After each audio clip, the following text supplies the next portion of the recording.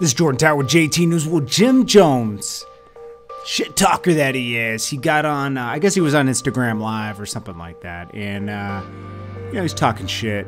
Jim Jones talks a lot of shit. He's talking a lot of shit. You know, we've known him for his problems, so he's had with Cameron. Cameron and him can be going back and forth. Cameron's telling everybody he's not from Harlem, and Jim Jones he just talks too much shit. He just can't fuck with Jim Jones. Well, another person Jim Jones has problems with is is Damon Dash. Okay, he's called out Damon Dash for being a real culture vulture and not doing proper business. He doesn't like the way Damon Dash does business. Okay, now Cameron has maintained his relationship with Damon Dash. Okay, now Jim Jones was on there talking shit, you know, and talking shit back to people. People were talking to him, saying he's not from Harlem and stuff on his Instagram Live, and he was responding to all that.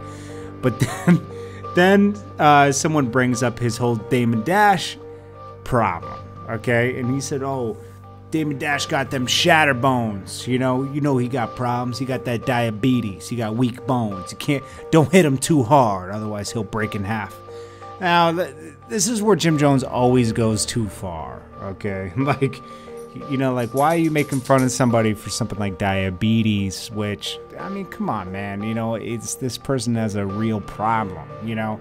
And this is why I see Cameron can't totally fuck with Jim Jones, because Jim Jones he just be doing shit that's just crazy, man. Like the whole beef with 50 Cent that Cameron went through, and then Jim Jones took 50's side, and that shit was weak to him. You know, like, Jim Jones be doing stuff that makes the crew look weak sometimes, like having all the public beefs with Cameron. Cameron has stated that he doesn't want to fuck with Jim Jones, but Jim Jones keep, like, trolling Cameron to fuck with him. And I know these guys were brothers at one point, okay? But sometimes I think Cameron came to a point, and I've come to this point with certain people in my life, that, you know, this relationship, even though this person's my brother and I don't want to talk bad about them, so I'm going to distance myself from them because I feel like they're toxic for my life. And that's a decision you're allowed to make as a human being, right?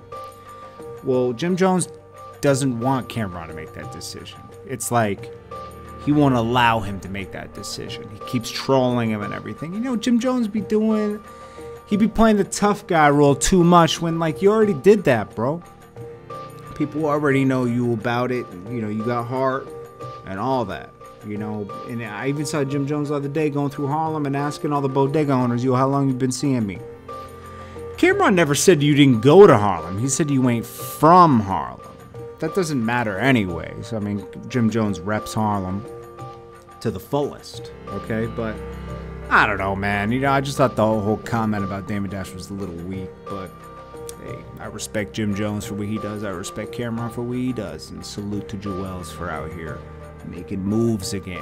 It's Jordan Tower, JTNEWS, directed videos, you know, for everybody, man. You know, incredible news source out here. I actually am in the music business. A lot of these sources are not in the music business. I'm talking about, just because you interview somebody doesn't make you in the music business. Like, I actually partook in the music business, had a label with Caroline / Sony.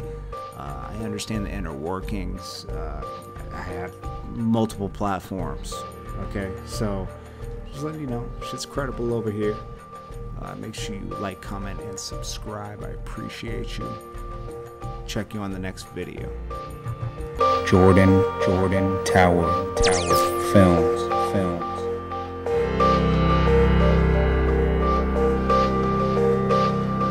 Jordan Tower Films.